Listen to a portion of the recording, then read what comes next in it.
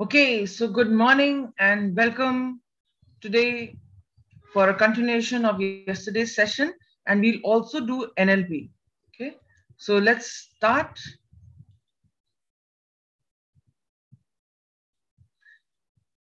Till now, the last 15 minutes, we have been discussing about the next 3 days that are coming and what we'll be doing.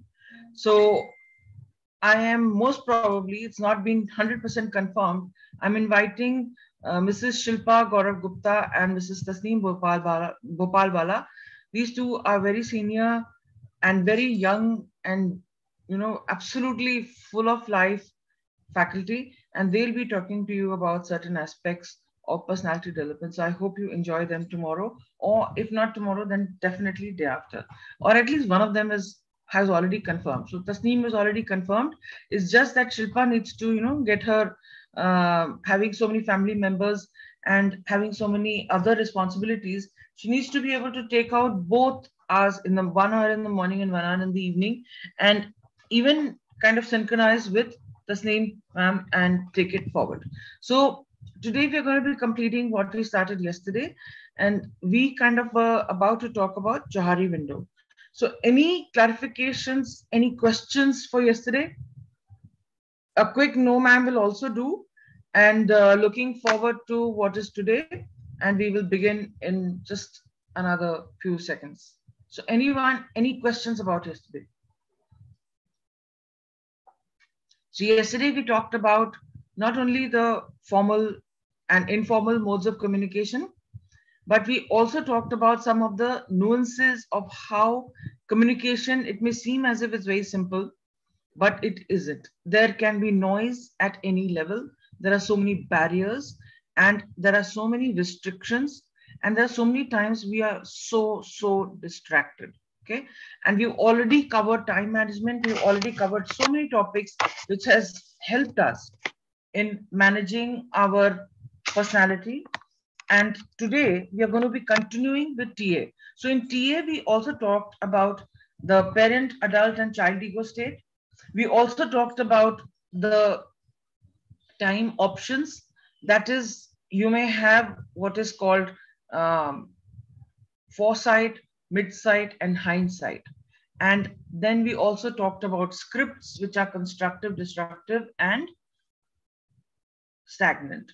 We also talked about accidents, patterns, and coincidences. Okay, so there are so many things. We also spoke about how men and women are so different from each other. Men are from Mars, women are from Venus, and every aspect of um, communication is somewhere where you need to be able to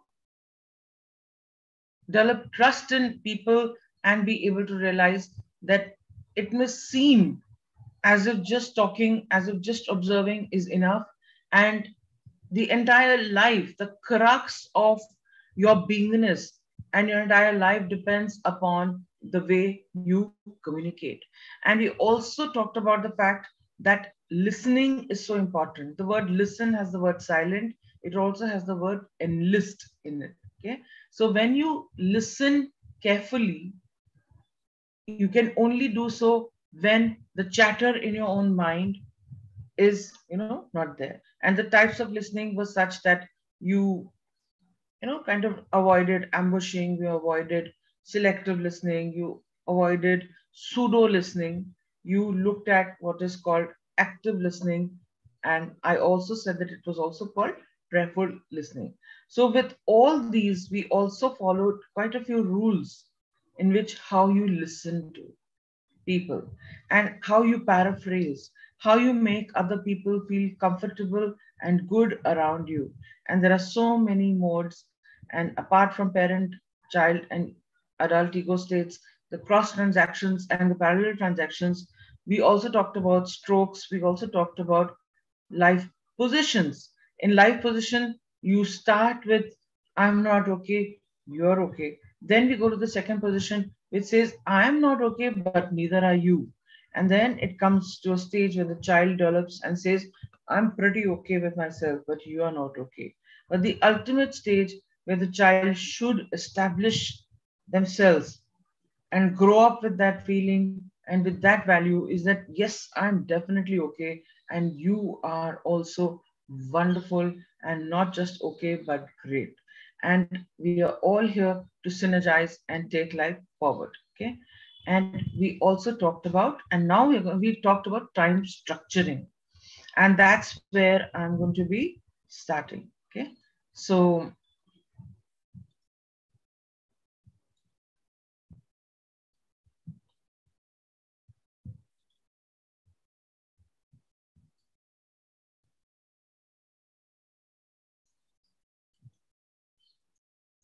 okay.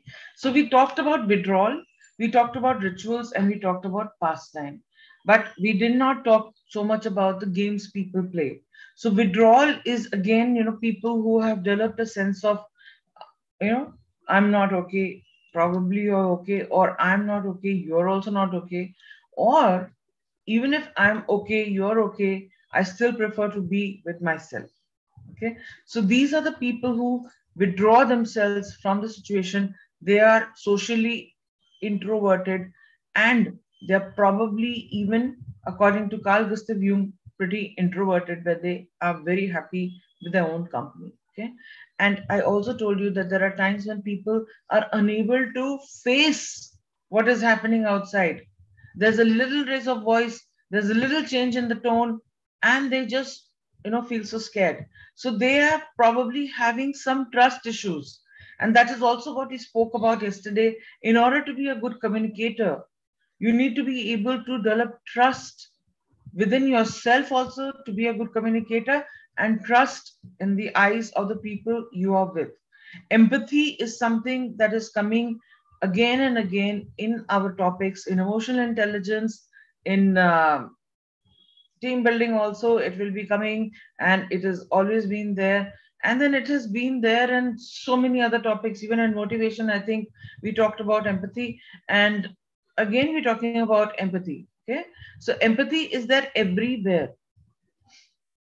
And then in stress management also empathy came, where you're able to manage other people's stress and your own stress. Please, sometimes people who are ambushing you, people who are irritating you, people who are actually, making you go towards things you are not comfortable about your personality, you just understand which space they are coming from. And then it will become very easy for you to use a ho'oponopono technique of forgiveness, where you say, I feel sorry for you, I forgive you, I thank you, and I love you, whatever it is. And just using these four statements, faking them. Okay. Sometimes just simply faking them also works. Okay. When you make these happen, after faking them, sometimes even once you say that genuinely, it just works. And that is where even rituals comes in, where you go through certain rituals over a period of time in the entire year, starting with New Year's Eve celebration. It's a ritual also. Why do you do that? So that you welcome the new year with enthusiasm, with friends, with people whom you love, and with a lot of fun, dancing, joy, and the whole works. And if you can't do it yourself, you hire other people, DJs, and many others to put on some favorite music of yours, so that that is taken care of. And they also enjoy it, because that's when they're able to make a lot of money of their own, and they go back tired to their families, but then they've had a good time. So marriages happen, then there are some festivities that happen. So rituals, and even coming together and having a cup of tea in the morning. Many couples, when Rujukta Devakar came up with the fact that don't have tea in the morning, whether it's green tea or any tea in the morning is bad. There were many couples who told her, we are not interested in talking to you. We are not interested in listening to your philosophy. Because what we are following for so many years, we're not going to change it. And then comes this pastime thing, that is gossiping, watching TV. We've already done it, that it is part of the fourth quadrangle, which is not important, which is not urgent. And yet in our life, we should have time for the golf balls. We should have time for the big tomatoes in our life, which is the second quadrangle, that is something which is very important, but it just because it is not urgent. Okay. But just because it is not urgent, we just don't look at it. But that is what you are. entire life should be. So pastime also you should have enough time, and yet please do not be like some people who have just done pastime. Okay, they've literally passed their time in their life and they've really not helped anyone, and they've been those privileged people. But if you still want to be that way, well, what can I say? Now let's come to this thing that is called Games People Play.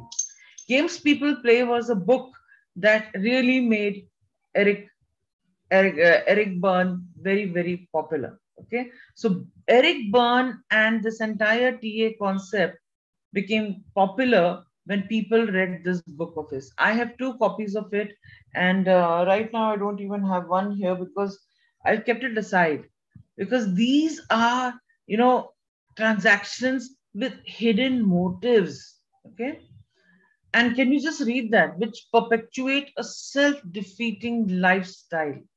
Okay, these are people who are not willing to take responsibility for what they want.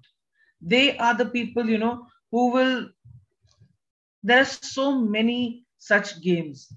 A few of them is like, let you and him fight. Just, I mean, on a daily basis, I keep coming across people, and every time, sometimes when I have to teach you all something, it's as if one day before that something like that happens, and then I'm so enthusiastic about giving you the example. So yesterday it happened that I spoke to a gentleman about something, and again a youngster calling me Mataji and all that from Ayodhya and all that. So one of these sweetheart type of people who's like who came in with some problems, but because they are completely Hindi speaking background and they are new to Pune, and I also tell them that okay, if I am from Allahabad, I am from UP, so you are most welcome. So like that, I have a team of people around me from UP who keep coming and talking to me and keep sometimes they offer something to me, and sometimes they'll end up taking away some things from me, some money from you. So this gentleman called up and we had a nice chat. We talked about meditation. We talked about, the importance of mother. We talked about mother as a stereotype. And we talked about father stereotype. We talked about bosses. We talked about having an ashram. We talked about so many things. And it was a very nice conversation. The moment this gentleman left, kept the phone, his friend called up. Okay. Again, the same conversation. And I was like, I've got to prepare my lecture. Please leave. So they were still kind of, chatting and all that. And then suddenly, the second fellow started telling me about the problems that he's having with another friend of his who was been with him as a colleague and working in his work with him since more than 10 years. And I have known these people for more than 7 to 8 years. And I somehow feel that that particular person whom this one was talking about was a person who even has a calming effect on me. And they've always been there, and sweet fellows on their scooters scuttering around, helping ma'am, and madam ji aapke liye hum kya kar le, madam ji aapke liye kya kar le. And they struggle with English, and they really want to learn English. They want to learn all these soft skills and take it forward, and they have so much to share, their own knowledge. So that's how things have been happening. So this fellow had some problem with his friend's brother. And yesterday he started, telling me that हम बहुत गुस्सा में हैं, हम उसको मार देंगे, काट देंगे, और जो है ना वो ब्रिज से फेंक देंगे. I got so angry. I warned him. A few days ago also, he told me the same thing. I said, I'm not going to be into it. And then there was a third, fourth, fifth friend who called up and he said कि भाई आप बहुत परेशान हैं, हमको लग रहा है, उन्होंने बोला था ऐसा ऐसा हुआ. And then started, putting a little chavi so that I have more fights. And then I realized, I said, oh my God, games people play, look at it. And I called their bluff. Okay. And I was watching that how they were getting into that victimhood, अरे हमको ऐसे, आपको नहीं पता हमको कितनी तकलीफ हुई है, हम कितना स्ट्रगल किए हैं and all that. I said, fine, but don't get into these triangles. And there are two such videos here right now which talks about these triangles. Okay, one of them is very beautiful and it's right here, and I'll look for them and I'll put it on the thing. But today I'll just show you one which is called the first one, that is where the games thing is there. Then there's another game that people play is a yes but. Okay, this happens with counselors, but not trained counselors.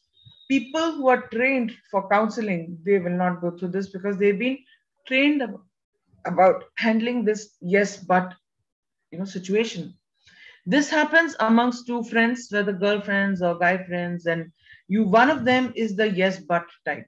Okay, will come to a friend or will come to a person who is just a novel coachy, I'm a coach, I've learned from so and so, and I'm a coach, I'm certified as a coach. And then they will say that being a coach is so easy, it's so much fun, all you have to do is just give advice. And that is not what counseling and coaching is all about. And yet that is what they feel it is, and they succeed. And then they come across this person who comes to them, and these people start giving advice. So the first advice comes and they say yes but it cannot be done. Then another one comes, yes but it cannot be done. So I'll give you an example about two friends. They've just recently got married, both of them. One of them is having a very nice, happy, honeymoony type of a lifestyle, and very busy, very, full of work, full of joy, and a lot of enthusiasm, getting along with the husband, getting along very well with the in-laws, and the whole works is fine. The other one is perpetually unhappy, not having a good relationship with in-laws, not even staying with them. If they are coming over, she's having issues, she has problems with her own parents. And then this thing starts, that I want to talk to you, I want to get it out of my chest. And then that yes but syndrome starts. Okay, so the first one says, why don't you go out for dinner with your husband and go for a candlelight dinner? Yes, but you know how expensive these candlelight dinners are. Once you go there, per person it costs about 15 to 100 to 2000. We don't have that kind of money. Okay, okay, fine. Then go to somewhere which is a little cheaper. Why don't you go to a Shetty joint? Because at the end of the day, both of you are vegetarian. Yes, but it's so noisy out there. It's no fun. Okay, then do it at home. Yes, but you know how it is. My kitchen is very new, and I don't. If I'm going to cook, then where is it? Then my husband wants everything. He wants it all hot. He wants hot chapatis. So if I have to cook dinner for him, where is the candlelight and everything? And he'll say, "Fan ko on karo." So how will I, put the candlelight on? And okay, fine, get someone else to come in. But then if I get someone else to come in and cook, then I'll have to pay that person. Then what's the point? Okay, might as well have gone out. Okay, then go out. But then I told you now, it is so irritating and so noisy out there. Okay, okay, fine, don't go for dinner. Go out for a long drive. Yeah, I could. But the thing is, like, look at the petrol prices, yeah. And then, my husband feels that it's going to be a waste of money. And then, you know what? He wants to go out to this pub. And I don't like pub. Okay, people smoke over there. Okay, then don't go out to a pub. Go to this place called Prem's. He'll get what he wants and you'll get what you want. Yes, but again, you're not understanding. It is all open outside and there are trees over there. And at night, anything, something will fall, it start crawling. And if I fall sick and all that, in the corona days, how will I be able to go to the doctors? And you know how allergic I am to all these things. But then what do you want to do? I'm here to seek your advice. You tell me what I should do, and you are asking me what I should do. Okay. She said, but then what can I say? Whatever I'm telling you, you don't want to do it. What do you mean by you're telling me? Whatever you're telling me is all impractical. You are having a nice time and you're not wanting to help me. Okay. So now what happens is that with this yes but games, this whole role reversal happens. And then the friend who was like enthusiastic, happy in her life, starts getting irritated with this friend who's refusing to be happy. Are you getting it? Anyone? Can you just type a yes as to what this whole thing is? And can you understand how these games happen and how people play these games? Can I get some response? Good, good, good, good, good. Yes, good, good. So now let's just watch this short video. Understand how conflict arises between people, often in dramatic or intense relationships or interactions. And it was conceived by Stephen Cartman in 1968, and it involves 3 different roles. One that's kind of called a one-down role, and 2 that are called one-up roles. These 3 roles are the victim, the rescuer, and the persecutor. And I think understanding how these roles work can really help us to identify how we could be resolving potentially destructive interactions that are quite draining on our energy. So let's start with the victim role. And I think the victim role is quite self-explanatory. It's the person who feels helpless and powerless, like they can never cut a break or they can never get ahead in life. They often think things like, this always happens to me. Another role in this drama triangle is the rescuer.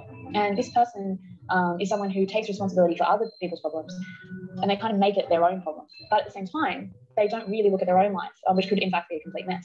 And they'll see people who might be going through a difficult time and think, oh, look at that person.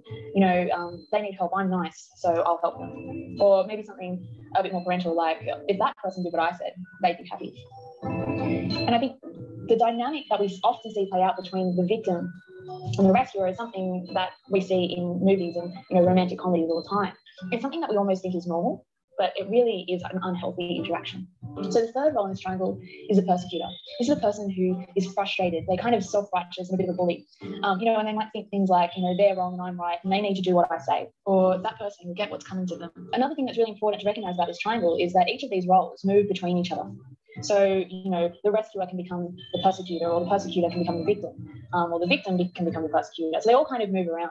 Another concept that's really important to understand when talking about the drama triangle is this idea of the starting gate. We tend to have this one role that we most naturally sort of enter into.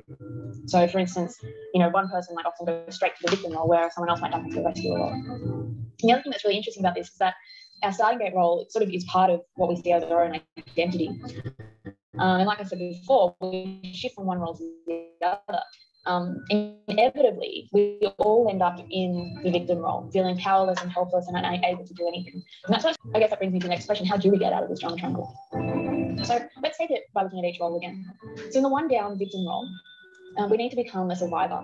In order to do this, we need to think like a problem solver and ask ourselves questions like, what do I want? And what steps can I take to get what I want? Another useful thing to do is to reflect on good things that are going our way. So we can make a note of it in a calendar or a diary, ask ourselves questions like, what are 3 things that I'm grateful for today? Or at the end of each week, we could ask ourselves, what did I achieve this week? So let's move on to the rescuer role again. If this is where you tend to find yourself sitting, you need to think of yourself as a teacher or a coach rather than as a rescuer. You need to remember the golden rule about teaching a man to fish. So you need to support and encourage the person in ways to identify and solve their problems rather than rushing in to solve it for them. You can ask them things like, what is it that you want to see happen in the situation, or what do you think you can do to change this? Also, you need to make sure that you set boundaries. Setting boundaries around the time that you're able to listen to the person and letting them know that is really important. In some ways, it's a similar situation with a starting gate persecutor who, like a rescuer, puts themselves in this sort of one-up powerful position. The difference is with this role is that you need to become a challenger. You need to be firm but fair in your approach to people. And to help the person recognize how you're feeling, you need to sort of address the consequences of their actions and set boundaries. So for instance, you could say something like, if you keep your side of the agreement, I can keep mine. As with the rescuer, it's important to remember to set these boundaries and recognize that this isn't your problem to solve. By freeing ourselves from this drama triangle, we're able to have happier, healthier relationships with people. We won't feel so drained and powerless.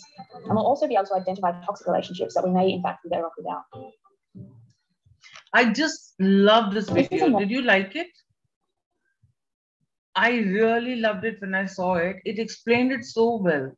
The first 3 aspects were explained very well, but the second half of this video, and I just put it on high speed for you all, but I'm going to send this link. Look for it again on YouTube. I've downloaded it because there are times when I try to put YouTube while things are happening, it doesn't work. So I've got a way to download the YouTube videos and then I take it further. So the other one is also relatively good, but I'm going to send you the link to both of these and you please have a look at it. The most important thing that you got to realize that in order to come out of all this is when you come from a space of pure unconditional love. When you start loving a person, and here I mean it literally scientifically, when you love a person for what they are, or you just fall in love or you rise in love. This whole concept of even falling in love means that you're willing to do anything for that person. You're willing to go to any lengths. But when you rise in love, it means again you're willing to do anything good for this person.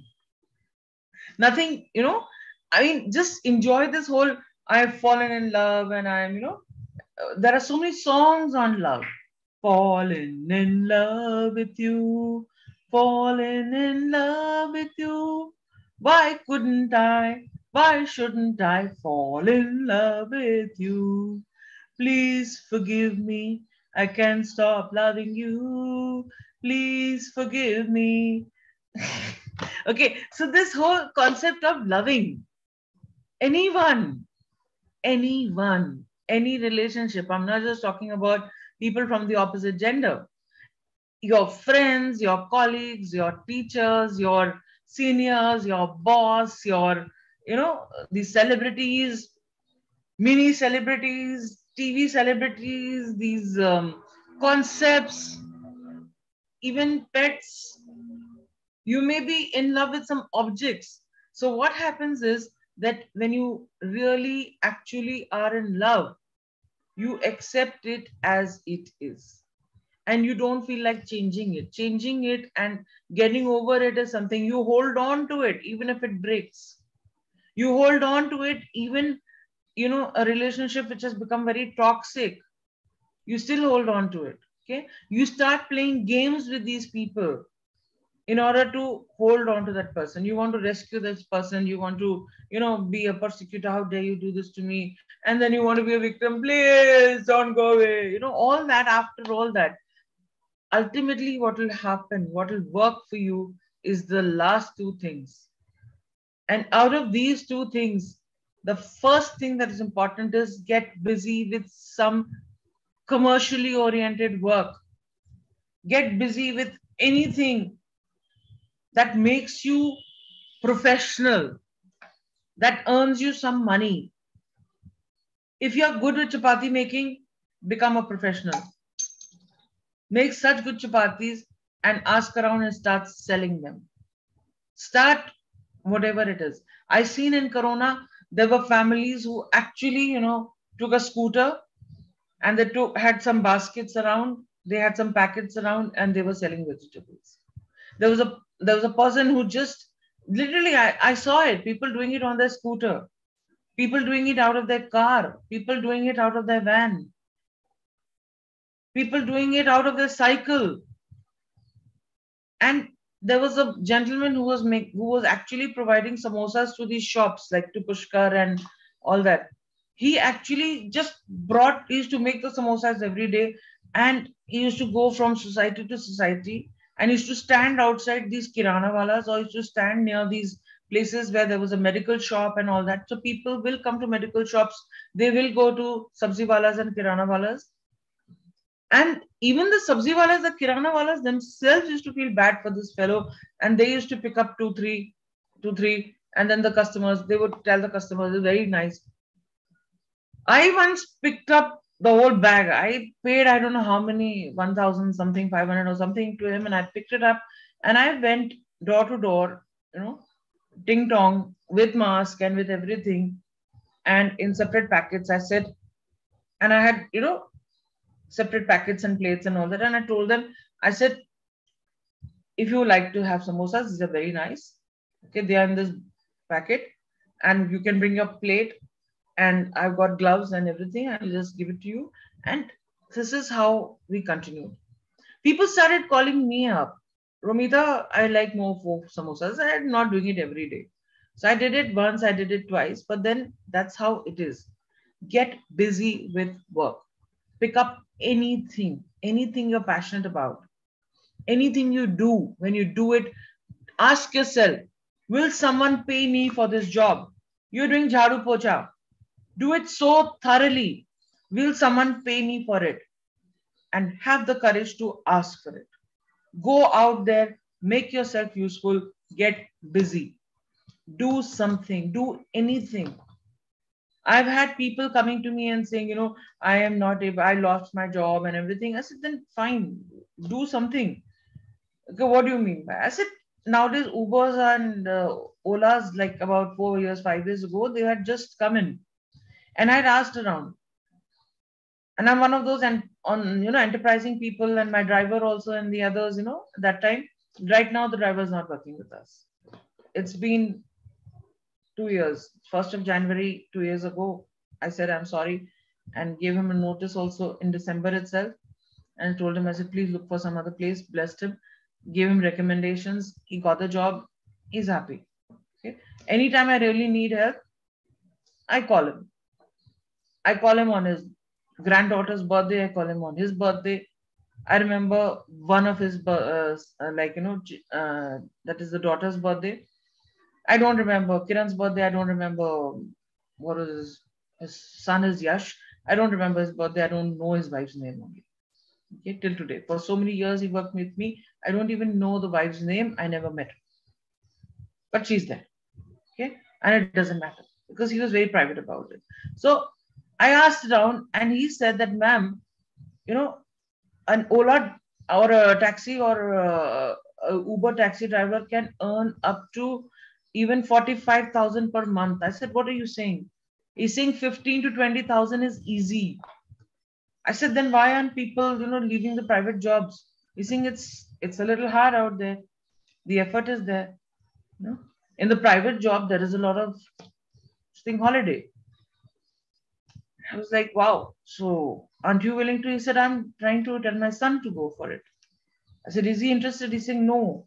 He's already studied and he's done pretty well. He wants to join a call center. I spoke to Yash and he said, yes, I want to join a call center. I'm good with my English and I'm going to become a manager eventually. And, my dad will, when he retire, then he can sit at home like my mom and they can look after my children. They can look after my sister's children. And I'm going to take care of the family. So when you actually do something, I asked Ramesh ji, I said, आप घर पे बैठ पाएंगे?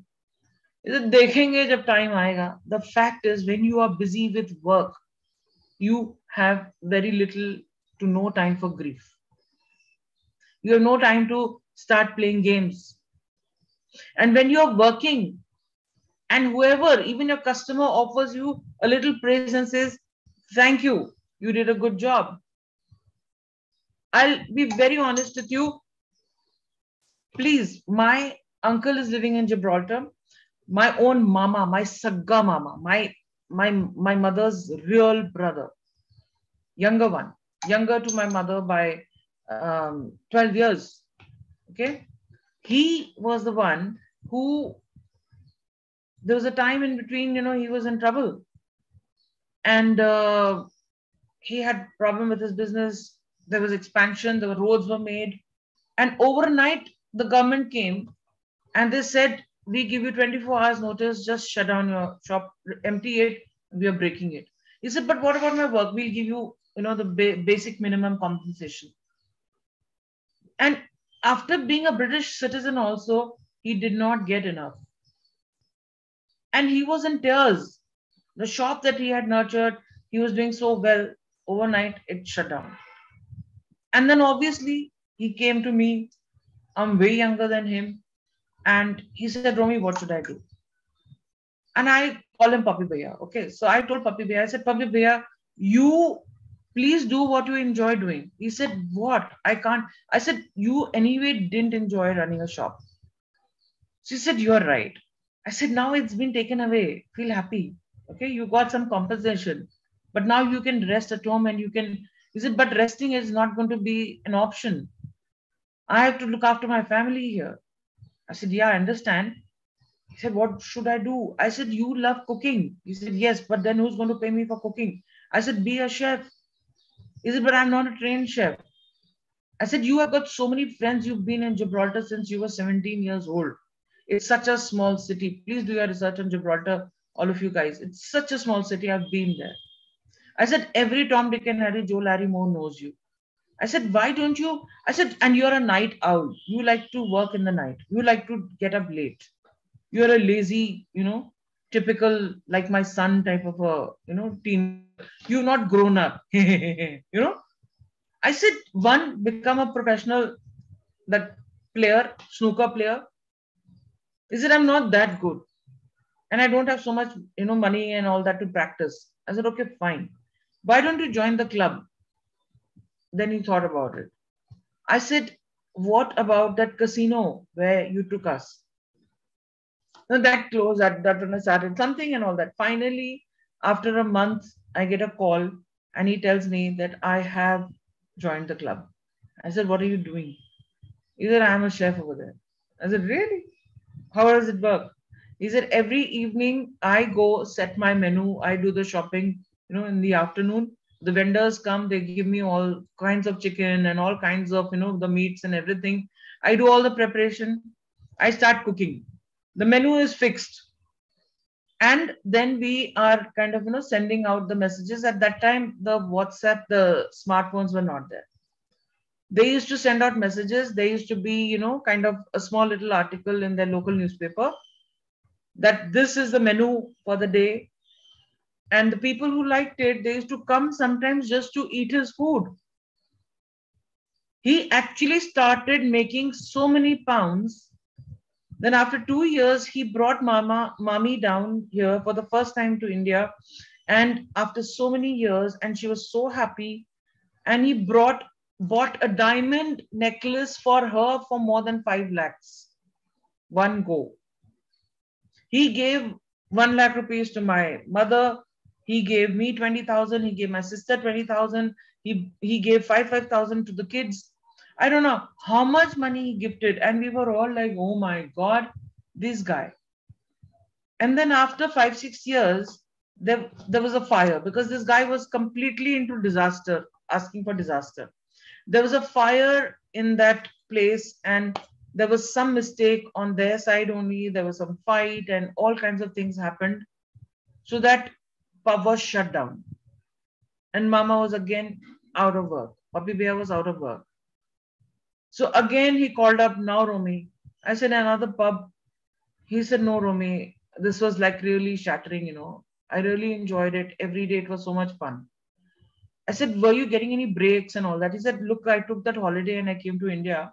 And at that time, I, got my other family members to come and cook and take care of the menu and everything. But I actually enjoyed doing it. I used to look forward to it on a daily basis. And now I'm heartbroken. What do I do? I said, Mama, when I was there and Gibraltar being with its undulated, this thing, you were very good at driving. He said, yes. I said, become a driver. He said, shall I join Uber? I said, go ahead. He said, but then what will people in India say? I said, who's bothered about you in India? Who really cares? You don't have to tell anyone anything. And you'll be so surprised. I met set of people at, I took my dad for his heart checkup and everything. Just as a cursory thing, he was going through it. And I was talking to the people around. There was a lot of waiting and all that. The doctor was called out for an emergency and he came back after 1.5 hours. And we all were very quiet about it because, it's a heart emergency. There was someone who actually went through a very massive heart attack and he had to be saved. And the doctor was very senior and he was doing his job. Okay, so we all were waiting. So we all started chatting with each other. And then I found another couple. I heard them talking in Sindhi. And I kind of, asked them, I said, are you all from Hong Kong? And they said, no, no, no. I said, where? They said, Gibraltar. I said, Gibraltar? Even my mama is there. He said, who? I said, I'm talking about Mahesh Mehtani. I said, Ari, your Mahesh is like niece. Oh my God, I can't believe it. One, you don't look as if you're Mahesh's niece. Is Mahesh really so many years older? He's such a kid. I said, I know he looks like my younger brother. And then, they were a little embarrassed in telling me. I said, I know he's working as an Uber driver. They said he's a very hardworking, a very sweet guy. So whatever it is, the reason why I spend so much time in talking about this is because this is a very important part of your personality. If you really want to enhance your personality, start doing everything properly. Work is very important. And once you got your act together where the work is concerned, then loving your customers, loving your family, your importance in your family goes up. Men and women who are sitting at home and just taking care of only the household activities, unless they are super good with what they do, they really, even their own children and their husbands, at the end of 40, 50 years of their marriage, there is just a big drama that, oh, you've done so much and all that. At the end of it, inside, they feel, what did you achieve? The same daughters, the same sons who are working, they land up coming to me and telling me that they don't have respect for their mothers or they don't have respect for fathers who are not working. So whatever it is, start getting down to work and be good at it. Conscientiousness. Okay. It's part of self management in emotional intelligence. Please start working. When you're busy with your work, a lot of people want your company. You want your work to happen. Go to a busy person. Don't go to a person who just keeps yapping and talking and talking and talking. I'm so tempted to give you examples from my personal life, but then, you know, I just gave you the example of Papi Bhaiya and it took me so long, but I had to tell you this. There is no work on this earth. Another client of mine, and I'm not going to mention his name because he's a complete jal kukri. Right now, I'm not even talking to him. A very beautiful person, very, very loving person. I learned so much from him.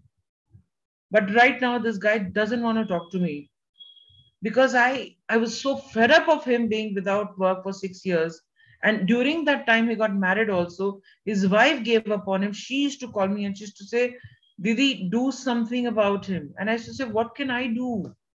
I'm a counselor, I'm a psychologist. She said, please, can you come out of that role and just scold him?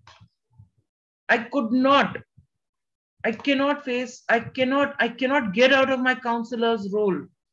And I understand how the games people play. And you won't believe it. After so much of careful tolerating that guy's energy and everything, he ultimately converted me into this whole triangle of the rescuer, perpetuator, and the victim game. From the rest, he made me a rescuer, and I told him, I said, I'm not interested in rescuing you. This is your life. And I gave him my mama's example. He was also good at driving. This fellow was like, nahi, it is beneath me. It is beneath me. I said, join a call center. No one will come to know. You can say you're doing the IT work over there. You don't have to reveal anyone's salary, but at least you will come back with a few thousand rupees. No. I was earning 1.5 lakh rupees. And then he got into becoming a perpetuator after getting out of the victim role. He became a perpetuator and started shouting at me and saying, you were jealous of me when I told you that I'm getting a salary of 1.5 lakhs. You said, iski auqaat nahi hai. I said, I would never say that for anyone, ever. And he started shouting, yelling, made me into a victim. And very gently, I got up and I said, look, I really love you. I did the whole Ho'oponopono exercise. And I told him, I said, I love you, but, can you just carry on? I'll have to draw a line. So I got out of the loop of, the rescuer, the perpetuator. He tried to make me. And I actually, cried tears of blood, became a victim, got involved, okay, unnecessarily got caught up in that whirlpool that takes you down, the downward spiral. Okay, so please watch out. If experts like me and aware people like me, and I'm not saying it out of sheer, that egotism that, oh, if it can happen to me. No, not like that. Please understand, I'm saying it in a very, very humble and sweet way. When I started with the fact that wonderful person, I really miss him at times. I miss his wife, like anything. And I don't seem to be cutting ice. Because those conditioning, operant conditioning and classical conditioning that, the subconscious, the parents have put, ye kaam neecha hai, ye kaam oocha hai. घर पे बैठो, अपनी इज्जत को संभालो. इज्जत is in seva. Izzat is in working. Izzat is in loving. Izzat is not getting in caught up with ulterior transactions, with hidden motives. Games people play as a book became so popular because people resonated. And yet it is so easy to get caught up in the downward spiral. Even if you go upward, is it going upward or is it going down? We don't know. When you get caught up in a spiral, that's where the problem happens. What you need to do is just be and then radiate. Be like the sun. But not the sun which is at 12 o'clock, which becomes too hot in certain seasons. Be the sun from a distance, far away, and sometimes at a different angle. So that it looks very pretty orange and cute and all that. Mahesh, behave yourself with your, okay? Just because my mama's name is Mahesh doesn't mean that I allow you to put annotations over there, okay? So on that note, be loving, intimacy, work activity, work on your time. And I should be using this slide now in time management also, so that even if there is a little, overlapping, doesn't matter. Okay. For the next 10 minutes, I'm going to explain about Johari window and we'll take a short break and we'll come back and we'll do NLP. How's that? Okay. So quickly, are you with me all? Did you enjoy so far? Even the examples were a little long. Did you gain a little insight as to how you should look at work with a lot of joy? Become so good with your work and enjoy it. Initially, if you are left alone to do it, have so much fun. Put it on Instagram. Give so much energy that even if you clean a public toilet, you should have so much fun doing it that the rest of the world will leave their job. Remember that one which I showed you. Take the responsibility of one man, that Adidas one, with that basketball player with arms and legs. Enjoy toilet cleaning, public toilet cleaning to such an extent and make it so that everyone says that, yeah, toilet cleaning karo to Romitajas. And I mean it, I have done it, guys. And once you're very, very miserable, if you're very miserable in your life, the best way to come out of your misery is take up all your cleaning agents, take up all this, put nice, cover. And I have actually had to clean public toilets in slums in Patel Nagar, where that Emerson building is right now. In Shivaji Nagar, that station behind the station, what is that place called? With W it is called. Okay. Those 3 lanes where I went, those 3 lanes have been taken care. They've gone away. And that Emerson building has come. Patel Nagar has shrunk. There's still millions of business happening from that remaining Patel Nagar. But Emerson is still there. And it's a matter of time. I'm blessing those people of Patel Nagar. They will move out. They will have another building and let them do whatever business they want to do from some other place. But that place will become very pretty.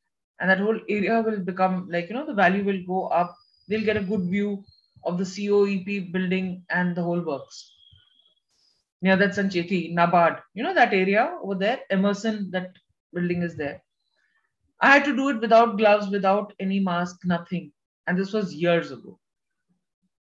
And what did I get out of it? Such a good life. And it doesn't matter if I inspired or if I didn't. Okay? The fact is that there was a shift.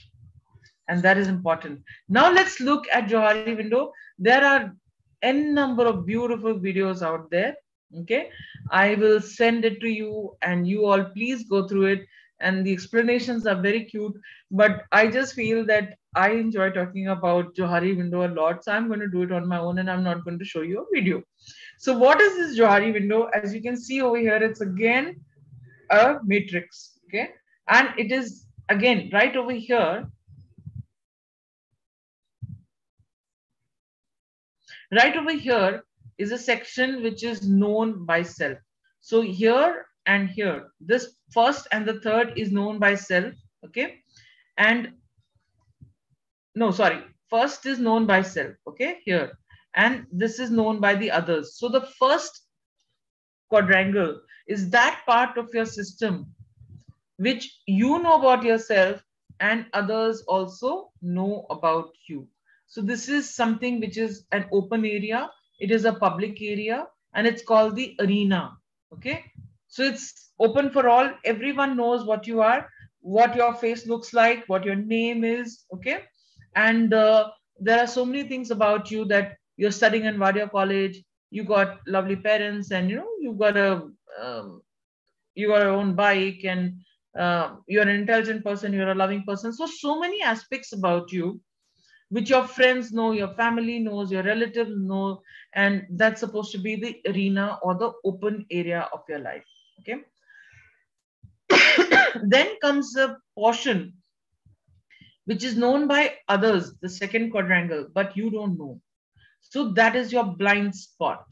Okay.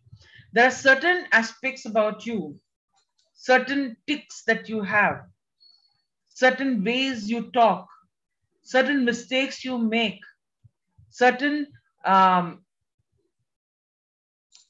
you know, that you're just blind to it. You just feel that you are helping other people, but you may be messing up with their lives. Okay. You may be the perpetuator. You may be the playing the victim's role. You may be the yes, but you may be, what people will think type of game. So like that, there are many blind spots about you. Okay. Right? So they are unknown to self and they're known by the others. Then comes the third one where there is a lot of things you know about yourself. There's a lot of, hidden agenda in your system. You know what's going on. You know what you like, you know what you dislike, but you have to pretend to and you hide it in your system. Okay? You don't want others to know that you are afraid of lizards because you're a boy. You don't want others to know that you are afraid of spiders because you're a boy or you're a girl. Okay. You can't be afraid of even flying. You don't want others to know about it. So you just say mehenga hai. Okay. And you pretend and you move around life in trains and in buses, but you refuse to take planes. You are afraid of leaving your family, but you don't want to share it with other people. You just blame your parents. They don't want me to go out to the hostel. They don't want me to leave Pune and work anywhere else. I would love to go. Okay. So this is a facade that you put. You avoid these situations. You don't want to go there. You don't want to talk about it.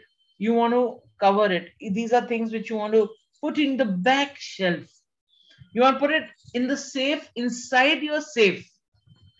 And only you know the combination of this safe, and you need your eye scanner, you need your thumb scanner, you need your voice activation thing, everything in order to open that inner safe, that hidden thing. Okay. And yet there is the last quadrangle which no one knows about you, and even you don't know about yourself. That is the unknown. That is a big part of your subconscious. It is so hidden that even you don't know. And there could be some talent, there could be some beautiful aspects about you. But just because you have not, dug deep inside you, you have not been able to take it forward. So, how do we decrease this part? The whole life, according to Joseph Luft and Harry Ingram, and that's how the name Joe Harry. Okay, Joe Harry comes from this itself. Okay, so Joe Harry, Joseph Luft and Harry Ingram, these were the two people who came up with it, and they said your entire life, everyone is working towards decreasing this unknown. So how do you do it? Okay, how do we do it? You start getting into expressing and giving, sharing with people. Okay. And that's why you just increase this. So a lot of things that are hidden about you, you go and you start sharing with people. You tell them about what is going on in your mind. You tell them about things that people don't know about you. And then here, this aspect, you just shift this window here where you start seeking feedback. Tell me about me, something that you like. Tell me what are my talents. Tell me what is it that irritates you about me. Is there something that you're putting up and you're not talking to me and telling me because I'm your friend, because I'm your partner, because you love me so much? So if you really, really, truly love me, please share with me. Okay? And you do that. And when you do that, what happens is in this whole process of this window shifting and this window shifting, there is this patch of blind thing that come out and you discover some hidden talent in yourself. I'll give you a real life story of Lady Moses. Lady Moses was, and there is a same example in India, in Bihar. There was a lady called Putli Bai, same age, somehow just like that consciousness that I told you about, the Pygmalion effect and the Galatia effect. The same story will happen in India in the same context, and these are real life stories. I have actually heard about both of them. Okay, so Lady Moses was in a Dutch of a Dutch descent, and Putli Bai was in from Bihar. She was, where that metal painting happens. She used to do that. So what happened was, okay, what happened was that once on the 75th birthday of Lady Moses and Putli Bai, her grandchildren went and they brought lots of painting and a canvas. Now, Lady Moses was very fond of cooking. She had a huge wok, okay, and in that wok, she used to continuously cook. And she would come up with such dishes, whatever was the ingredients. She would just be so creative. She would just cook something and make. And the family were like, she's never out of the kitchen. Her life is around the kitchen. There was a small chair also inside the kitchen. So when she used to finish, preparation of the food, she used to keep looking out. She'd sit on that chair and look outside, and outside that kitchen were beautiful plants and beautiful trees. And she would keep staring out, and there was some mountain and the farmhouse kind of a thing, and it was a huge house, and she was perpetually in the kitchen working all alone, all day chopping, cleaning everything and doing everything inside. So on his 75th birthday, the grandkids and everyone got together and they gave her a canvas to paint upon. And she said, look, I am into cooking, I don't know anything about painting. In Putli Bai's case, she used to do painting for the house. She used to make those rangoli and she used to make those mithila paintings outside. And then after a month or 2 or 3 or another, like festivities, any family get together outside in that village, Putli Bai ji was called and asked to do that mithila painting, Maithili painting or whatever it's called. Okay, the Bihari one. Anyone, please help me about what it is. Okay, and I could show it to you. So Lady Moses was like, completely shocked. She said, but I've never touched a paintbrush. I don't know how to paint. I don't know what it is. And I've not, and there was no YouTube and all that. I'm talking about yesteryears, huh? Both of them have passed away long time ago. So these grandchildren were like, no, you just do something. So after till a month, this whole painting thing was just lying around there. One day she was inspired. She said, okay, let me open it. And she just took it out and she just kind of, started putting some water and, whatever it was. And she started, sketching on that canvas and she started painting. And what did she paint? The view that she saw outside. Okay. And it just turned out to be a beautiful painting. So everybody liked it. So they took that canvas out and they got it framed and they put it in the drawing room. A couple of months later, some of the friends of the grandchildren came to the house and they said, what a beautiful painting. Can I please buy it? And the lady Moses was like, buy it? Are you kidding me? Please carry on, take it. It's my gift. They said, no, no, no gift. We'll buy it from you. And they gave her a substantial amount of money. And now she got excited. And she said, is it really that good? And everyone said, yes, it is very beautiful. So she said, get me another canvas. So another canvas came. She made a similar painting, and then another, and she became one of the most popular, painters over there. And she found out this unknown. People did not know about her talent. She didn't know about it, and this unknown opened because she took a chance. Okay, so this blind spot was shifted, the facade, this was shifted, and everyone came to know that Lady Moses had the talent for not only being creative but being super professionally creative. And then her catering business also did very well. She started training people for food, and she started training people for paintings and drawings also. And she did it for free, but she became a legend. Okay. So all this happens when we have a mutual trust and sense of awareness. When you trust your friends to open that part of you which is, hidden, which you don't want to share, which is in the recesses of your safe, and you want to keep it safely there. These are your can of worms, okay? And you just are happy with it. You don't want to share it.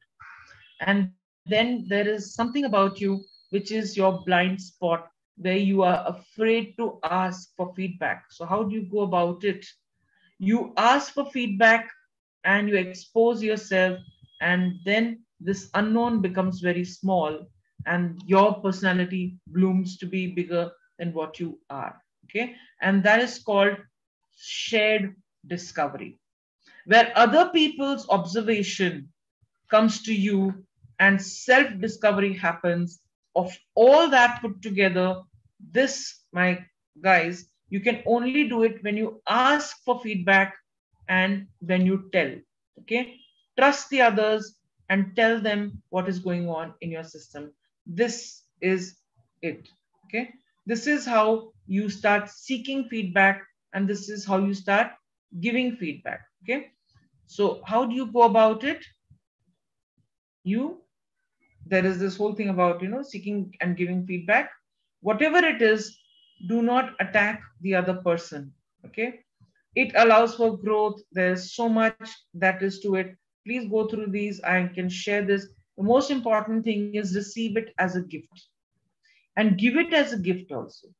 Wrap it up in such a beautiful way that no one feels hurt when they're receiving a feedback from you. Clothe it in beauty. Tell this person, what do you think? Okay, do you feel this way about yourself? Okay, this has been my observation, but I could be wrong. But this is what I have felt. This is my feeling. And let that person, insulate it with a lot of love. And when people give it to you, even if they give it to you directly, receive it as a gift, go home, cry about it, keep it or discard it, reject it, trash it up, give it to someone else, do what you do want to do, but receive it as a gift.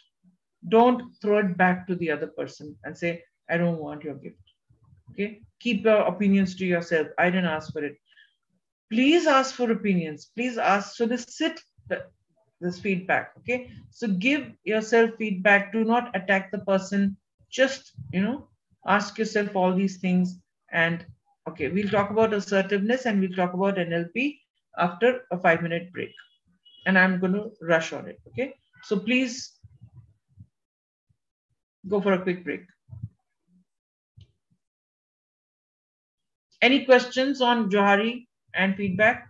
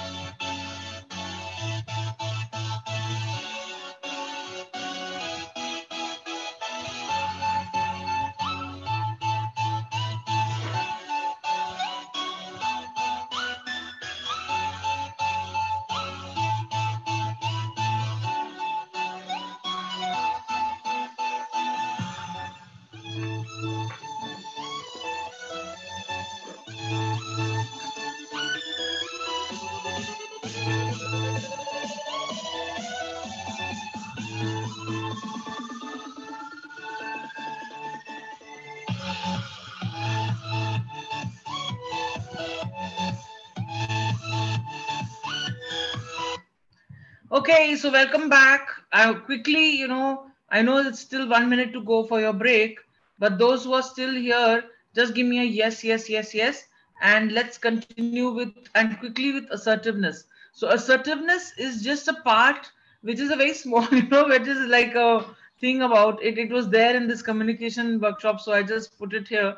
Is that you got to learn to be a little assertive in your life, otherwise you're going to be crushed into pieces by other people who want to occupy more space because of their sheer size and their width and girth and all that, of not just literally here there's a picture like that, but it actually I'm talking about the fact that there are some people who are larger than life. They're too big. They got so much to give. I mean, a personality like me had this problem with my own mother. My mother was too big, yeah. She was not leaving the center stage. My sister veered out of it and got married and went to Visakhapatnam. But I could not cut ice with, people around her. Everyone was like, Reenu auntie this, Reenu auntie that. Nobody would look at me. Even young guys would come and they would be like, Reenu auntie, aap itna acha, aap itna acha khana banati hai. And I used to tell them I make better. And they used to look at me and say, इन्होंने ही सिखाया. And there were certain things that she had not taught me. And I used to say, कुछ नहीं सिखाया इन्होंने, समझा? रहने दीजिए आप. ये अपने आप में ही परिपूर्ण है. And I literally had to beg my mother. I said, can you please stop occupying the stage? Can I come over? And she said, no, create your own. Okay. So I realized that I had to create my own because my mom was not willing to leave the center stage till the end. Okay. And yet she chose me to pass away. She went in my arms. I was holding her like this and she went in my arms. And I have now become like Harry Potter.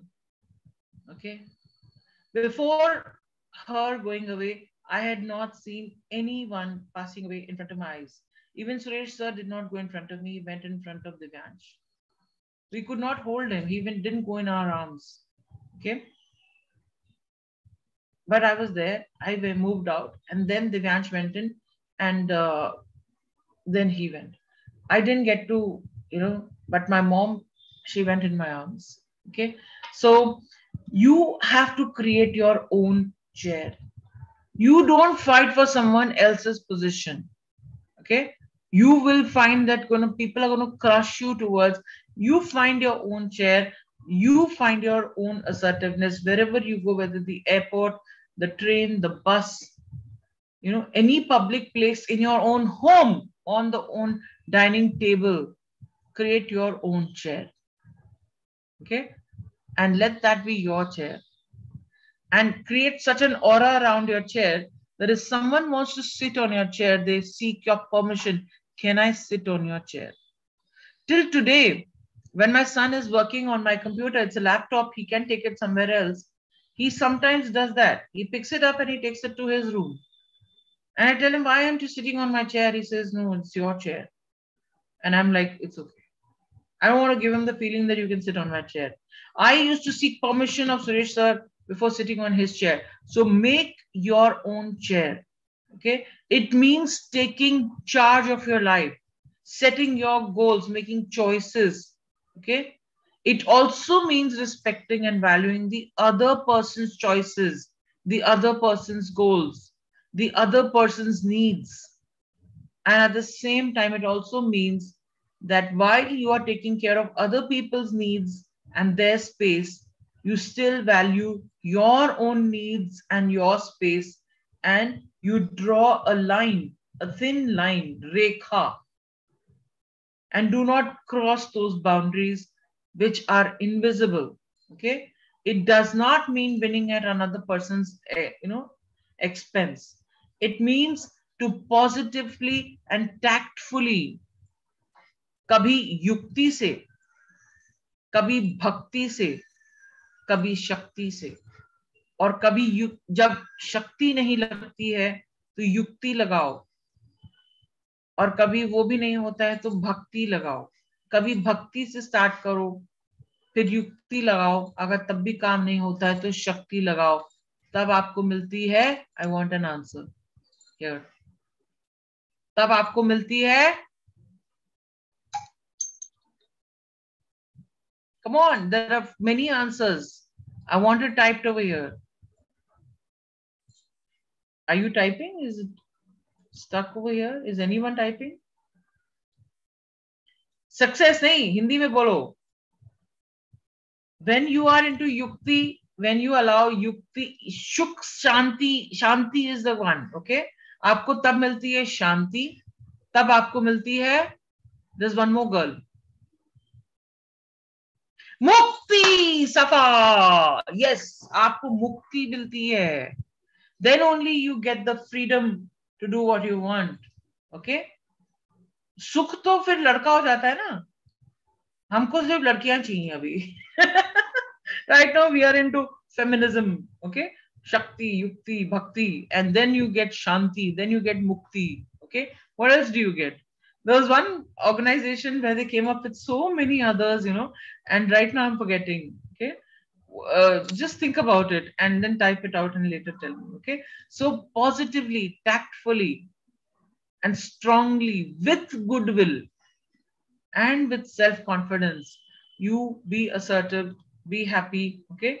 Be like this kid who is willing to, be cute and still is giving you in Sindhi what we call a moira. And now we talk quickly about injunctions and drivers. Okay. The injunctions and drivers are such that there are certain scripts in our life that are introduced by certain parent like figures because they have those scripts and they have still been able to manage their life with it, and they put it for you. Just because you're a girl, they tell you don't exist, don't be who you are, don't be a child, grow up. Okay. And yet others say don't grow up. Okay. They want you to be like childlike.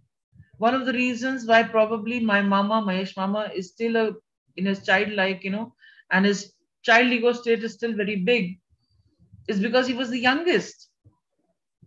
In my own family, my chacha's daughter, she is the youngest in our entire Sakrani family. We are still not willing to get her married, the family. I am, but she's not. And she's 42 years old. Okay. People still think that she's a child and she's not ready for marriage. I'm like, what? What? Okay.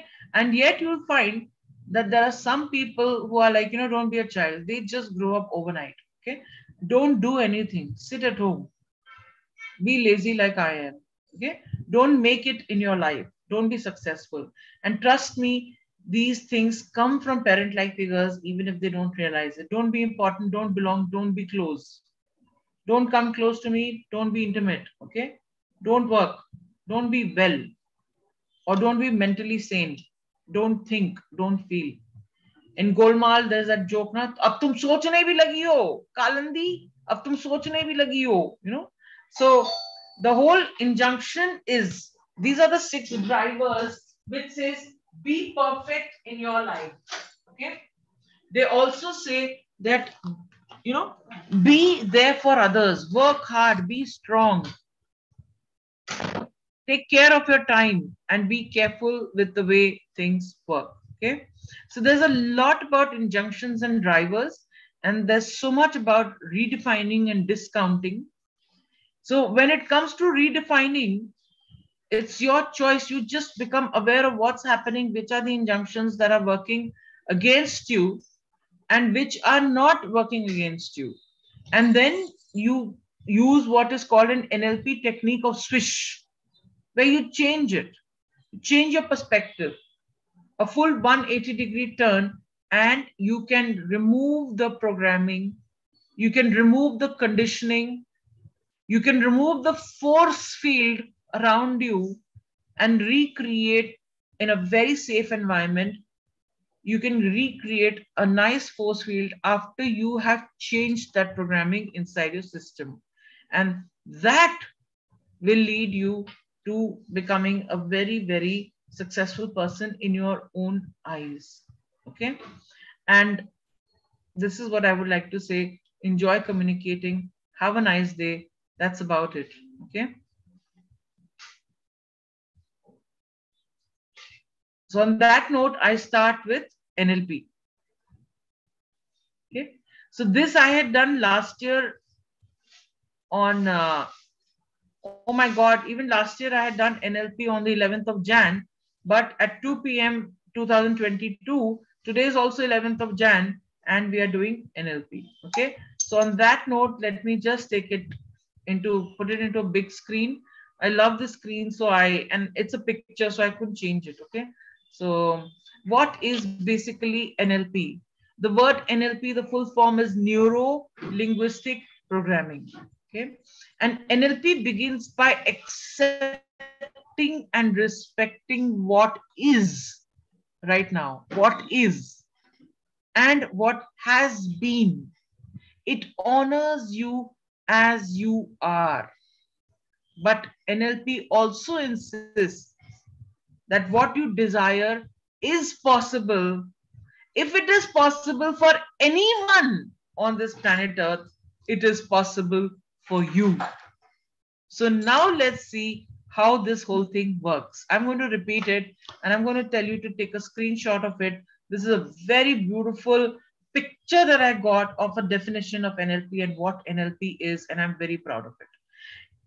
I've been looking for videos on NLP since many days, and I didn't even find, there was some people who have done a lot of work, but I found them pretty boring and monotonous, and I kind of use it as a lullaby to go to sleep. Okay, so if you feel like going through them and you enjoying what they've been saying, fine, go ahead. But then a lot of videos have been made now by Richard Bandler himself. Okay, the one of the co-founders of NLP. Okay, so NLP begins by accepting and respecting what is and what has been. It honors you as you are. It respects you, loves you, accepts you as you are. But NLP also insists that what you desire is possible. Goal setting, if you do it with the help of NLP techniques, all that we've talked about till today, if you use the NLP techniques, you'll find that whatever you desire, you will get. If it is possible for anyone else, it is possible for you. Okay.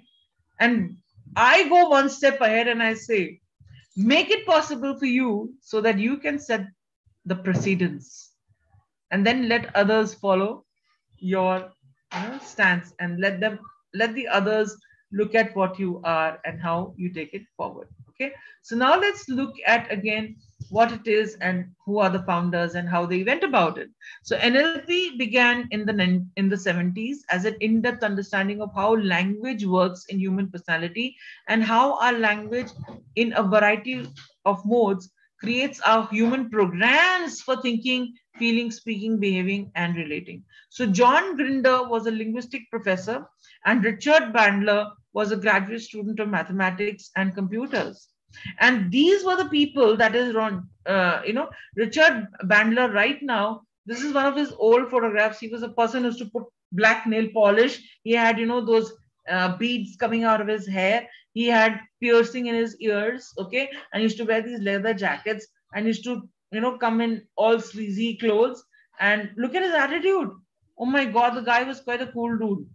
And he used to sit on a high chair with a mic attached to his thing, and he would yell and scream and make people just get up and dance and then talk about the tricks.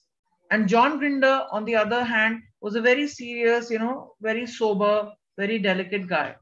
Soon their styles, initially matched, and they came up with this whole thing, and they're still the owners of NLP. And yet there are millions of people out there who have become neo NLP, researchers, and they've come up with their own techniques. So these people, they just picked up three people and they followed them, they observed them, they took their permission, and they sat through and recorded their programs, and they interviewed even their clients to find out that why is it that there are some psychologists, some counselors who are not able to give you appointments, and when they do, within a few sessions, they change your personality without doing anything, because a counselor psychologist doesn't change, you change yourself, because they create an environment. Remember Carl Rogers? I now create an environment where people bring out the best within themselves. Okay, so he looked at them, these people looked at them, and they saw that how the behaviors were impacted and how things were changed. So these are the two people, and these are the three people: Milton Erickson, Virginia Satir, and Fritz Perez. Okay, I somehow only remember Milton Erickson's name. These two others, I've not done too much research about it, but I can just tell you that a lot of stuff that has come from these two boys is because of these three people. These are the three psychologists, very successful, and these were also the psychiatrists and shrinks and the whole works. And they have written so many papers, and they have really provided a lot. Okay, the system was developed in answer to the why particular psychotherapists were so effective with their patients. And here they're calling them patients, not clients. So these were basically not only just psychotherapists, but they were also psychiatrists. So psychotherapist could be very good in psychology and has done the masters and certain specialized courses, but may not be holding or maybe holding the PhD, but in social sciences. Okay. Whereas a psychiatrist is a person who has basically done MBBS and an MD and is basically practicing where the medicine aspect of psychology is concerned. A psychotherapist, a psychologist cannot give medicines. I cannot give you medicines even if I know them, even if I know about them. I may be like the compounder. Okay. I may give it to you under the table, but I cannot prescribe and give it to you. That is unethical. Okay. Can I go to the court and say that, yes, this is a problem with you and that is it? Okay. If I am subpoenaed, then I can go to court and talk. So can the psychiatrist. But psychiatrists can also give you medicines.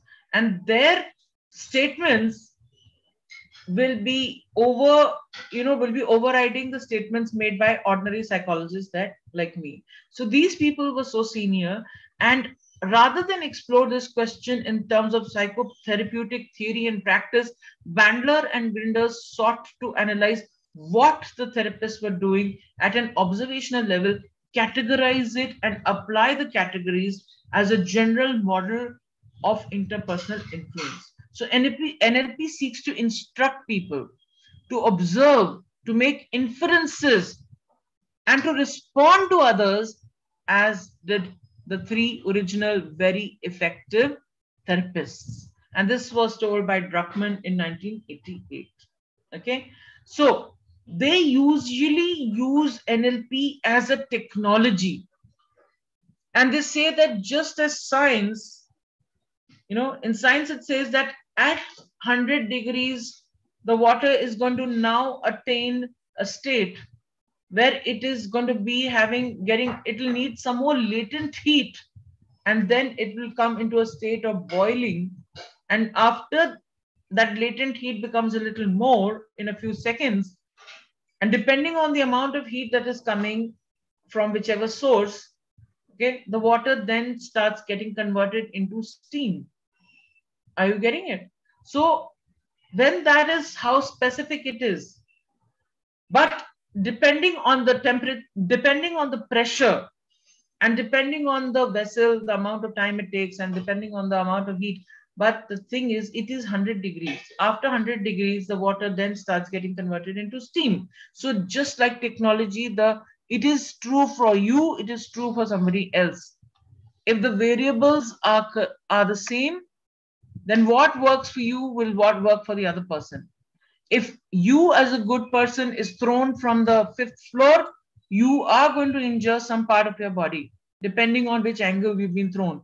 Similarly, another person who is a bad person is thrown from the same place will also get the same injury. Just because you're good, God will not save you.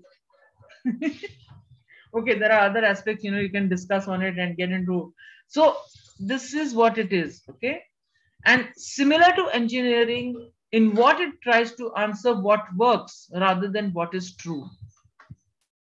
Okay, and there are very few exceptions to the rule.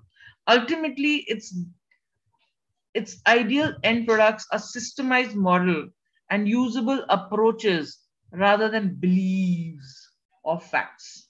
Okay, so they don't talk about truth.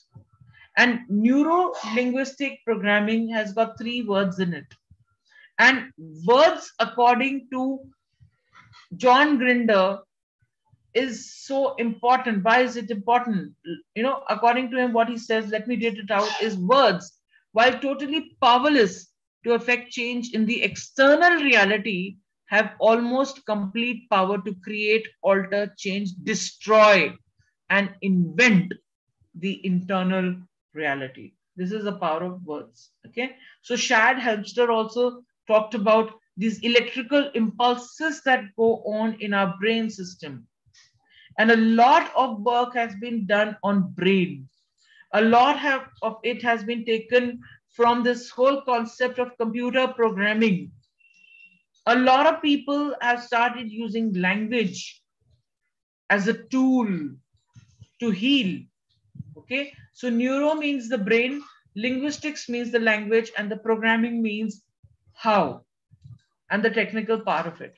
Okay, where you can change the program. There may be a bug in your system. Okay, you can change that bug. Okay, so neuro refers to our nervous system and recognizes that communication is so much more than words. When we give or receive information, our neurology and our physiology, that is the mind and the body system, is affected. Okay, we represent reality on the screen of our mind, the way we perceive things and the way we internalize it. We have our own filters, we have our own rose tinted glasses or not. Okay, we may have black tinted glasses. So the way the information goes through our five senses and the way it is processed based on our previous programming, if we are happy with it, fine, continue. If you are unhappy with it, go dig deep down and find out those bugs and take them out, eliminate them, and replace them with some positive affirmation, so that those bugs, the tendency of the human mind is such that those bugs can be replaced by bigger bugs. Then what will you do? Okay, do not get infected, because love is very infectious, and so are the other distortions of love, which is hatred, which is jealousy, which is envy, okay, which is lust, and a lot more. Okay, so keeping that in mind, let us understand what is said about linguistic. It refers to the way that words create meanings when they are used to communicate. Humans are meaning making machines and are eager to make sense of any communication. Unless you do not understand it, it's not going to get into your system. Unless and until you don't want it, you can filter it, and it may not even touch your consciousness. Forget about your pre-consciousness. You may not even have heard. आप सुने को अनसुना कर देते हैं. Okay? So humans are meaning making machines and are eager to make sense of any communication. In the urgency to make meaning from events or communication, sometimes disempowering conclusions are drawn. Okay, here it's written often. I use the word sometimes because that's how I would like to see it. Okay, and programming infers to that we can take control of this process and run it more effectively.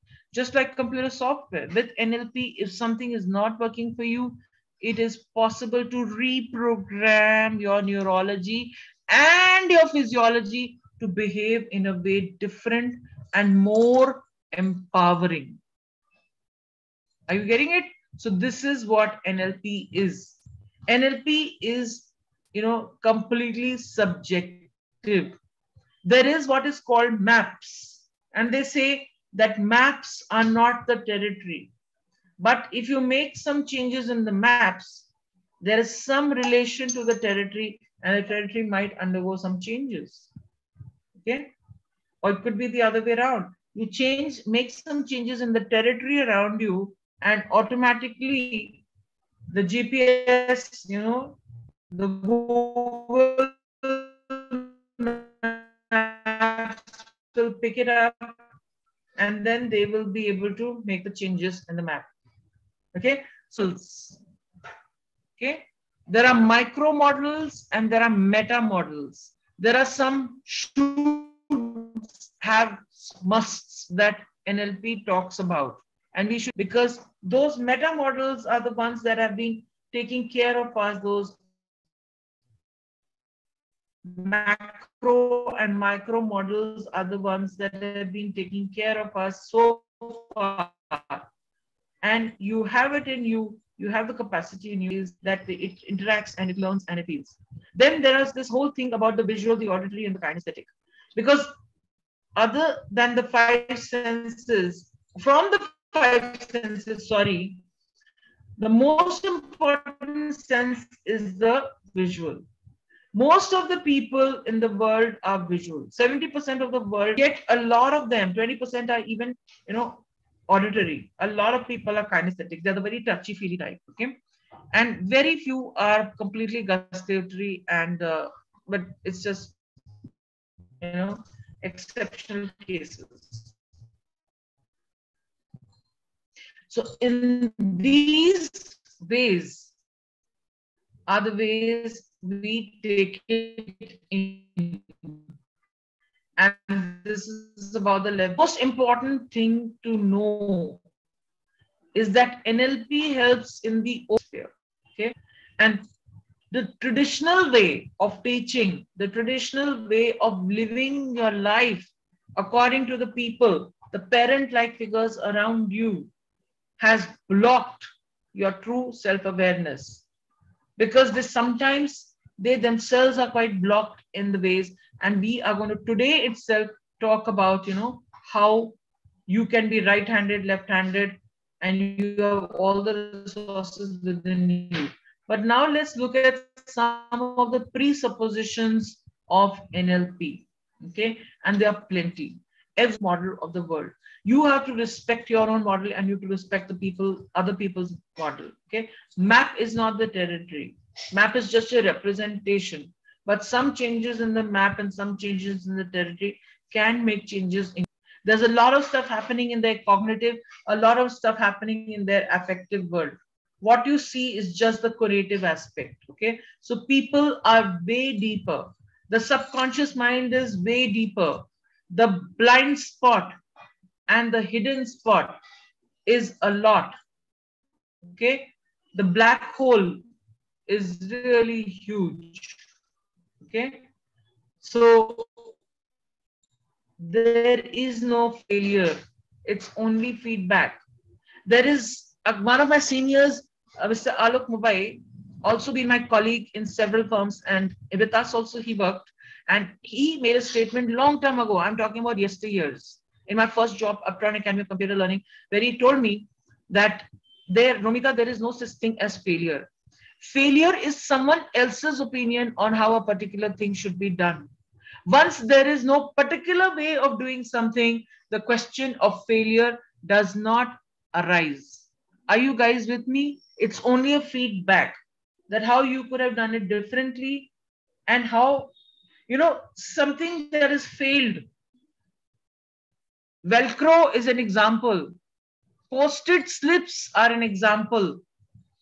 How post-it slips, the greatest invention of post-it slips and Velcro was made because it was actually a failure. Okay, and these are the things that you're going to learn in marketing. But then, it's also, there's another story of the pot, which is, the defective, the crack pot. How many of you heard the story of the crack pot?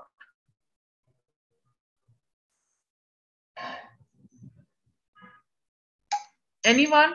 How many of you heard this? Are you awake, energized, alive, class? Good morning. It's not yet 10:30. We've got another 5-10 minutes to go. Okay. So quickly, if you haven't heard about it, look for it, the story of the crack pot on, and as a homework, just put it, a very nice link. Not everyone, 2-3 of you do it. And obviously you are going to be my stars and you're going to be outstanding. Okay. So there are no unresourceful people, only unresourceful states of beingness. Okay. Or states of mind. The meaning of communication is the response you get. Everyone can be taught to do anything. I'm sorry, my internet is showing a little instability here and there. So be with me. And this is what the whole thing is, okay? And this is how the whole thing works. Okay, there is an internal representation over here. There's a state of beingness, and you have a physiology. And that in turn leads to a certain behavior, and it gives you results. Okay, but what happens? How do the results come? Okay, There are some external events, some stimuli that goes in. There are some filters in your system which delete, distort, and generalize decisions, meta programs, values, and beliefs and attitudes. And all that leads to an internal representation as you get results, which makes you to be what you are. And there is 2 billion bits of information coming to your system per second. You're not even aware of the kind of bombardment your system is going through every day. 2 billions per second. It's crazy. I can't even think about it. I feel it's a lie. Okay. So external events, the same thing. You distort, you generalize, you delete based on the time and space, language, memories, traits, decisions, attitudes, values, and beliefs. There's an internal representation, a state of mind, and a physiology, which in turn leads to the behavior, and that's what you think you are. Then there is this whole thing about applications, okay, of NLP, and these are as follows. Okay, on a day-to-day life, we evolve, we build rapport with people, you know, we believe, we make new beliefs, and rapport building and modeling, mentoring, coaching skills, they all come out of NLP methods. NLP is a way where you develop your consultancy and your facilitation, you develop your motivation, you develop accountability to what you are, and you take ownership of your experience and you take it forward. And then let's look at sensory acuity, which is part of NLP. This is the time, okay, this is a little bit of a story as a break. So if you want happiness for an hour, take a nap. If you want happiness for a day, go for a picnic. Happiness, get married. Oh my God, this is the most funny part of it. Okay, and if you want happiness for a year, inherit wealth. But if you want happiness for a lifetime, learn to love what you do, and that is the important aspect. And that's what neuro-linguistic programming is all about. The neuro, the linguistic, and the programming. Okay. So we receive information through our and the gustatory. Okay. And how we change it, how we choose it, how we delete it, how we distract, distort everything, our reality is dependent on the belief system, on the programming, which has come from families, from society, and the environment we live in. Okay. So the whole thing is, it's a very self-determining, self-regulating, self-integrating, self-balancing process. Okay. So these are the three more important ways, and it's called the VAC: the visual, the auditory, and the kinesthetic. And there's a lot of detail and a lot of stuff on the visual, the auditory, and the kinesthetic. The way you learn also is visual, auditory, and kinesthetic. One example I'll tell you. Probably I'm a kinesthetic way of, I have a kinesthetic way of learning, okay, the doing things. That has really made a lot of difference. So the way I learned my 10th, 12th, the way I learned and appeared for my exam is that I used to write. I used to write and I used to visualize. Okay. I used to imagine the battles of Panipat. I used to remember the dates. I used to visualize and I used to put labels, mental labels. And day after tomorrow, I'm going to do that only. I'm going to be talking about how you remember, and please remember this back. Okay. So on that note, let me just say, and my sister, on the other hand, she was also very intelligent, and she, kind of managed to do a graduation also. And she always got a first class, and she always got more marks than I did. Oh my God. Oh, I'm so jealous of her even now after so many years, when she's quit her education at BA. And I'm still continuing, not given up. Okay. So I've gone beyond it. But the fact is that she always got more marks in school and in college. And she even topped in English. Okay. And I thought I took English in BA just because I felt Gade bhi kar sakte. If she can do it, even I can do it. Oh my God. No, no, no, no. I was not calling my sister a donkey. Okay. Not a female donkey. Okay. I love her a lot. Okay. So whatever it is. So she used to use the auditory method. On a funny note, when she used to be reading, she used to be, completely, Akbar ka, and my cousin, actually my cousin whom I consider to be my niece, she was born and her brother was born in 10 months of this girl being born. So when Karan was born, Samantha was kept in our house for many months. And during those days, for practically a year, she was with us. And in front of my sister, she learned to take a first step. I missed Samantha's growing and I did not see her walk, but Umita did. Okay. So when Umita used to be studying for her BA, and she used to be going on and on auditory, she was an auditory person. So she used to like to listen to her own voice. Okay. And today also, after being a reader, a visual person, I thought she was a visual person. I'm realizing she's such an auditory person. She's gone into auditory books. My God, I'm just, and now she likes auditory books. When TV is on, she'll not look at it. She'll be in the kitchen. The TV is outside in her living room, not her, not her official drawing room where she can. So she's got a huge house. So she's got another place, which is her a spot, where the dining and a lounges. But the madam is in the kitchen, but the TV volume should be on. She should be able to hear. She's an auditory person. So that's how people are. They are auditory, they are visual, and they are kinesthetic. Some people love to touch you. Okay. And there are others who just can't stand it. They just, ew, they have that proxemics, maintain that arm's length. Remember, I talked about it in body language.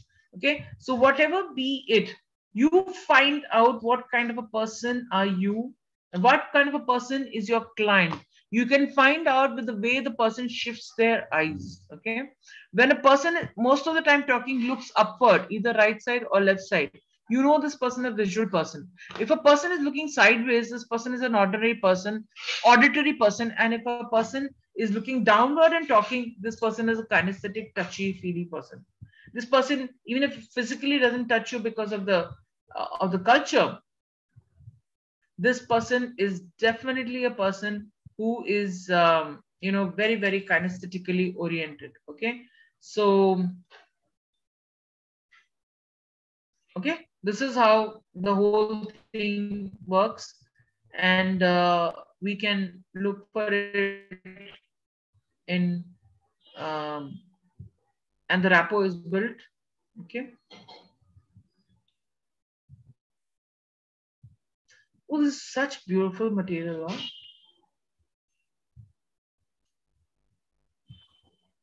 I just love my own slides. And there's of course an example, a case study of this person running a showroom where he's selling cars. So when he used the NLP techniques, there's out from the way people were talking, as to who was who. Oh wow, the pictures are changing in this. Okay, how nice. So the results can be fun. And these are the 5 people, the ones who are auditory, the ones who are visual, the ones who are. So these are the submodalities. And rapport building is so important. And rapport could be this mirroring, matching. There's a full I need to give time for this. Then there's this lifeline process. And here this lifeline is like, your future is in front of you literally, with your right arm which goes in front and your left arm goes behind, and you fly like a Superman. Okay. So when you sit straight, where your right arm is above and you get into a comfortable posture, okay, with your left and your right shoulders, and you close your eyes and you keep your hands in this way for 5 to 6 minutes, and you create your lifeline, you create your past, and you clean up and remove all the knots and all the tension from your past, and you create your future to be absolutely brilliant and psychedelic in the future. So this is an exercise of a lifeline which I make people do, but because of paucity of time, we are going to take it forward. And there's another exercise that I make people do is about the family tree. Okay. So this family tree and how your grandparents are, how your great grandparents are, your ancestors, how they come together and how they produce your parents, and how you kind of recreate in your mind, your opinions about your parents, your future, and the life of your siblings will also make a lot of difference. I've done it, and my sisters enjoyed the benefits. And then there's role modeling, okay, which I talked about in the phallic stage of Sigmund Freud's, like, stages of development. And then there's the anchoring, where you program yourself and you reprogram and you associate. Classical conditioning is where anchoring is all about. Okay. And you mix it with a bit of operant conditioning, but classical conditioning is where the anchoring takes place. Okay. So, guys, these people have picked it up from the traditional psychologists that I've already spoken about. And I can tell you more and more. And there's so much more. There's a Swish method. There is there are so many. Even goal setting is part of NLP. So thank you guys and have a nice day. I hope you have enjoyed. These are some of the people I've taken these sessions with. And I stop my sharing and I ask you, so did you enjoy today's lecture? Did you enjoy the rest of TA, and did you enjoy the rest of? Thank you, Purvi, so much. And God bless you. Thank you, all of you, with it. And I'm very happy that you enjoyed it. And there's a lot more. I can get into the depths of it and actually help you all. Okay. And yet I have just kind of, given you some trailers, some sample. Okay. Picture bahut sari baki hai. And I have got so many pictures to show you and so many experiences for you to go through. But yet I'll just, what my purpose is to, plant these seeds and you nurture it. You do your research on it, go to other teachers, come back to me whenever you have more time, if you have time, if you have the inclination, and you will find that you will grow to be a huge, amazing person with a dynamic personality. Okay, so personality is a dynamic organization of those psychophysical systems within your system, within you, which in turn determines your unique existence, okay, your adjustment rather with the environment. So you are unique, you are special, and at the same time, you belong to the people around you. And using some of these techniques, you can make the most tough situations in your life into being very smooth sailing and convert your pain into fun, and you can still have a great time and feel like a success, come what may, from where you are right now. On that note, God bless you, all the best. Okay, and take care, and see you tomorrow